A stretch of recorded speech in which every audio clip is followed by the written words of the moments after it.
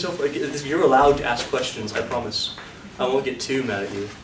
Not even mad, not even a little. Fine. That doesn't make sense.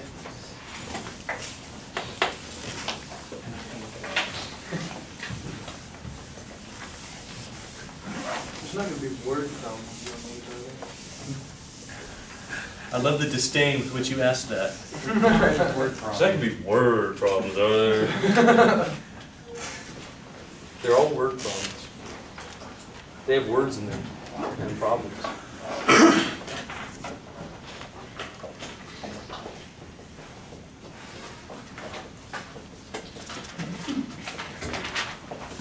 We're going to start off nice and simply. I'll give you some very easy ones to accomplish. And after that, we'll have more work involved in them. So I want to start you off just basic, okay? So most of your homework will not look like this.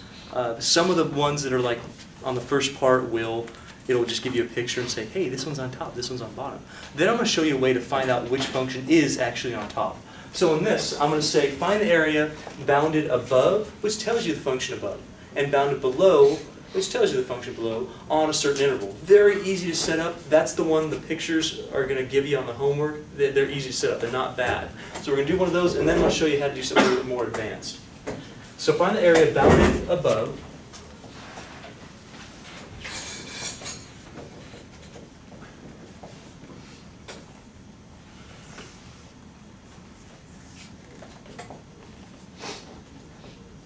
By that function.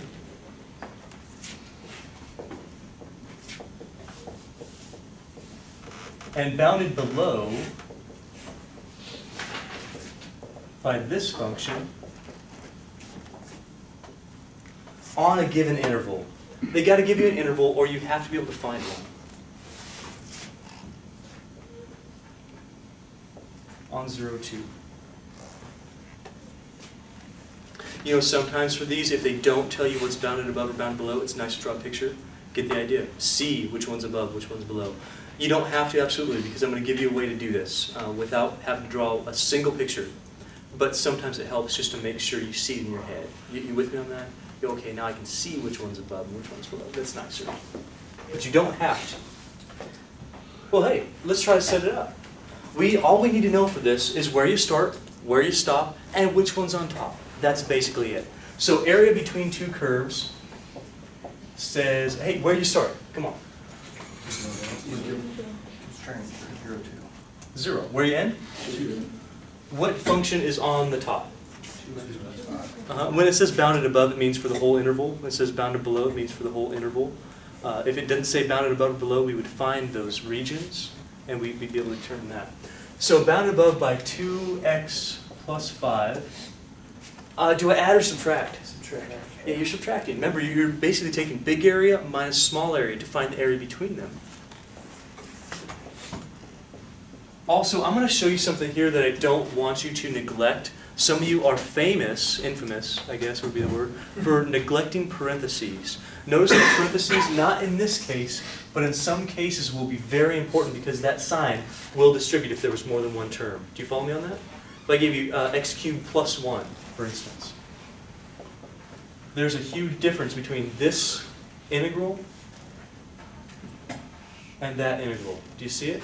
The sign would definitely change. So I'd like you to practice putting parentheses, just saying, hey, this is my top function, this is my bottom function. Then if the parentheses don't do anything, so what? You erase them. But at least you don't forget them. You got me? Because that would be so horrible to understand this concept, which you seem to, and be able to set the problem up, which you seem to, and then get the wrong answer. That's the worst kind of ignorance. Oh my gosh, being able to do something and not following through and getting it right, that's the worst. Because it's not even ignorance, right? It's just failure to perform. No one likes that.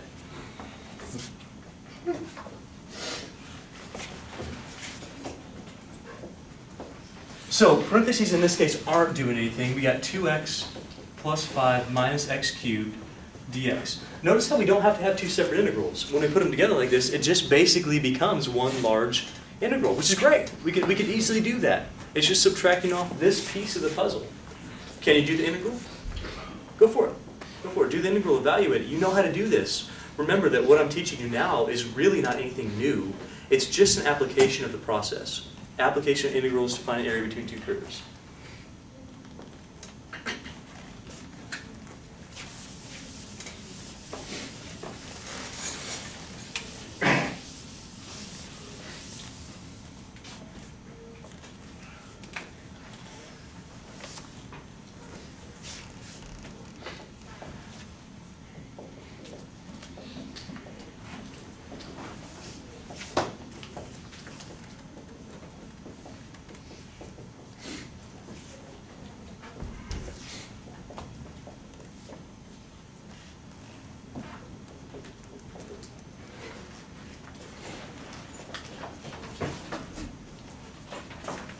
The next problem is one you can expect on a test, this coming test, as it were.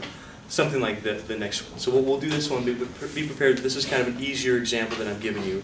It's very easy to set up, it's all given to you, and you can do it very quickly. That one has a little bit more setup, and we'll talk about that in a bit. So doing your integral here, hopefully you were able to come up with, which is what I'm going to do, 2x squared over 2 plus 5x, don't forget about that 5x, minus x to the 4th over 4. Yes, no? Now, of course, the 2, we can simplify that. So x squared plus 5x, looks a little funny, plus 5x minus x to the 4th over 4. And we're going to evaluate from 0 to 2. There's nice, there's no substitution that we needed. We can just go for a direct plugging in some numbers. So our area is, we'll plug in the 2.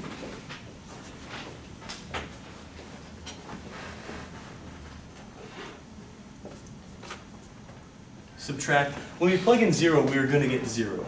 I'm just going to show it so we don't forget it. Don't forget to plug in 0, because sometimes if you do have some constant in there, especially with the substitution, it won't be 0. But make sure you make a note of that. So in our case, our area is going to give you, how much is all that?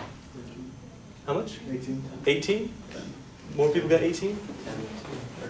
10. Oh, let's see. 4, 10, and 4. 10. Watch the negative. That subtracts 4. Show of hands, how many feel okay with this so far? Cool deal. Now, would you like to try a problem that's a little bit more robust? This one's pretty basic. Pretty basic. Hopefully we're all okay with that one. Now, something that's not as basic is find the area bound by, or another way to say that is find the area between these two curves. I'm going to give you some steps on how to do that. Follow these steps to the letter. They will walk you through every problem, okay? Follow the steps. When it's like this, very easy. You can set up from the problem. When it's like this, follow the steps. Here's the step. And a sketch does help. If you have a graphing calculator, sometimes that does help. Plug it in, find out which one's on top. But I'll show you how to do it without a graphing calculator, of course.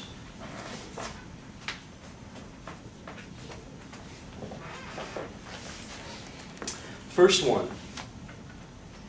You know, before you can find the area between two curves, you got to find where those curves intersect. Do you notice I didn't give you a range? I didn't give you from 0 to 2 or from something to something. That means that this is going to be completely enclosed between some boundary of our curves. When that happens, when I don't give you an interval, you need to be able to find the interval. Now, fortunately, it's just based on the x-intercepts, because that's how our integrals work. From x equals whatever to x equals whatever, from A to B. So, step number 1 is find the x-coordinates of where your curves intersect.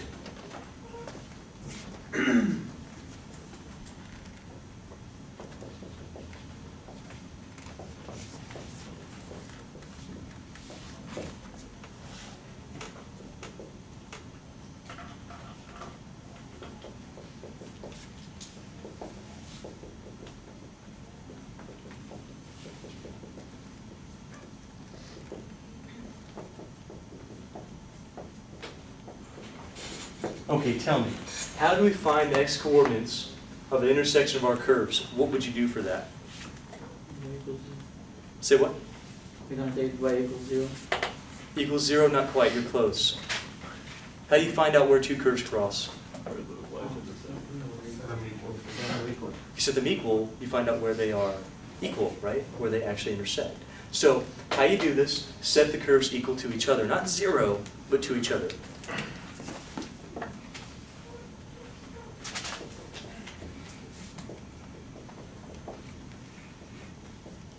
I'll do it that way. Set f of x equal to g of x. Whatever your first function is, equal to your second function. Because right now, just off the top of your head, do you know which one of these is on top of the other one?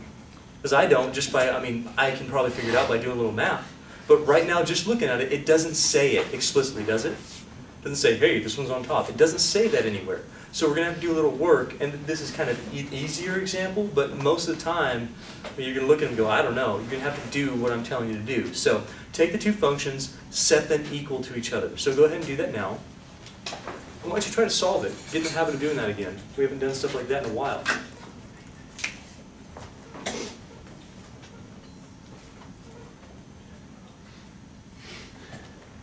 Here's what I mean by set them equal. You take your x squared in this case, set it equal to x plus 6 in this case. No problem.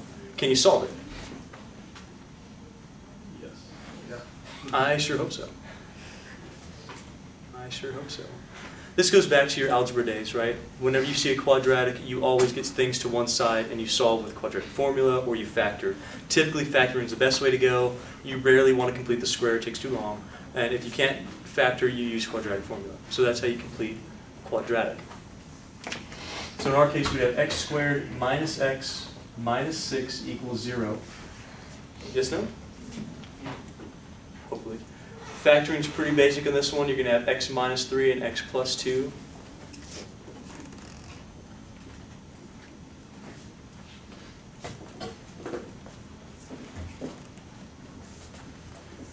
That means x minus 3 equals 0. X plus 2 equals 0. Stop me if I make a mistake, by the way. You're allowed to do that. 3 and negative 2. How many other people got down to that far? Okay, so your algebra still checks out, right? Hey, guess what you have right now? Your bounds. Got your bounds. Got your bounds integration. Where do your bounds start?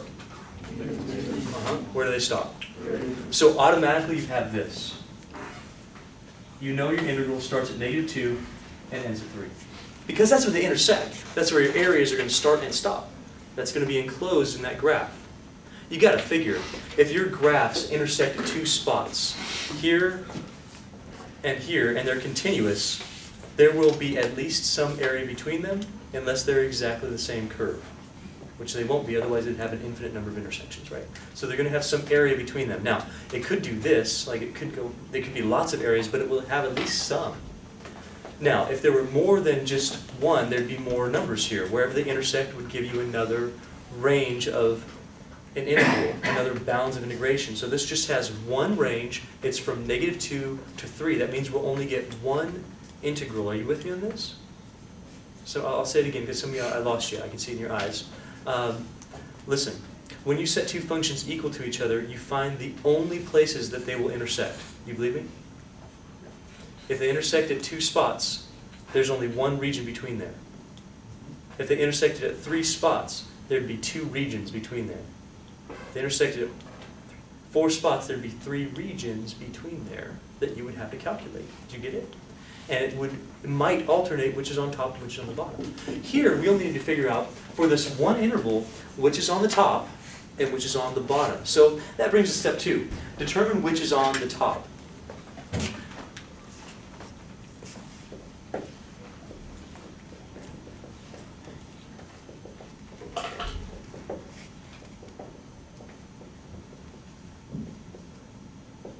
Which function is on top? How would you do that? How would you do that?